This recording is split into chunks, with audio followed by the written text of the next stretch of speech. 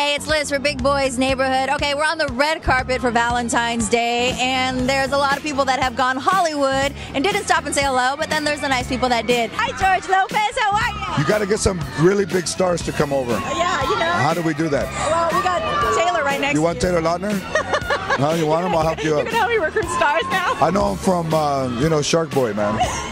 We'll try to see if that fool can come over here. How are you, George? I'm good. How great. I mean, I can't imagine that I would be in this movie. It's crazy, Really, right? it's crazy. I'm so proud of you. I mean, I just... My life has been... very blessed. I'm truly blessed. And I mean, I worked with him when he was 12 in Shark Boy. Wow. So that's why if you want him, I can get him to come over. I love it. Well, first let me ask you, Valentine's Day, if you could have any celebrity be your Valentine, much respect to your wife, but she gave you a pass for a day, who would George pick? I would go Selma Hayek. Selma Hayek? And then I'd have Jessica Biel going, when is he going to call me? What's been your worst or best Valentine? Well, I tried to replace my wife's ring when I first started doing the show because I thought I had money, and then I ended up knowing some dude downtown at the Jewelry Mart, and then he swapped diamonds on me and gave me like some flawed ring, and my wife's like, I hope you didn't pay a lot of money for this. And then when I went to go get the money back, the dude tried to pay me in beepers and phone cards. Wow. That's very memorable. Yeah. Of course, let me get a what's up, big boy. What's up, big boy? Tell us about your character in this film. I was reading your name, Alfonso. Alfonso. I'm Ashton Kutcher's best friend, if you can believe it. That's awesome. A driver, a floral driver, florist. Well, I will see this movie just to come support you and everything that you do. Thank you very much. You guys are great. Liz, I love you. Doing great. Love you too. All right, thank you. Hi, Joel. How are you? How are you? I am a huge fan. Let me first of all say. Thank you. Now, you have a song on the actual soundtrack, which I just heard you wrote for your husband for Valentine's Day. I did. That's very romantic. Thank you. Now, I work for a hip-hop station, so if Joel was ever going to collaborate with like a hip-hop artist, do you have a favorite? Oh my gosh. That'd be a lot of fun. You know, believe it or not, little rare tidbit is I was in a little rap group when I was 14.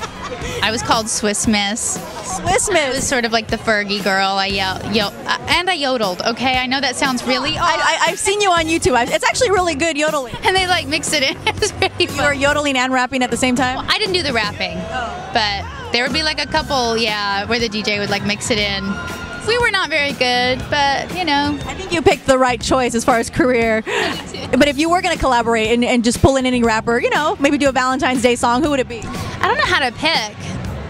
Snoop's always really cool because, well, he's just so cool. That'd be really fun. And just mainly because I'd want to be able to do a video with him because his visuals are always so cool. Joel, it's a pleasure to talk to you on the red carpet. Thank you. Hi. I ask you, what has been your best or worst Valentine? My best was last year, and it was because it was with the right person, and I don't remember any other Valentine's Days. You know, I've come to realize through doing press with this movie that I've had very boring Valentine's Days. I've never gotten a strange one, but my most disappointing Valentine's Day was in high school. A guy that I had just adored for 2 years finally asked me to be his Valentine, and I was heading out of town that day, so I couldn't do it. If you could have a celebrity Valentine, who would it be? I don't know that many celebrities, so I couldn't say. I've been asking a lot of the guys what they think of Valentine's. Usually they say they hate it. What about you? Do you like it, or do you think it's like too much expectation? I love it. I think the boys are missing the whole point. It's a fun day. It's meant to be fun, and I'm just kind of like, who hurt you? You know?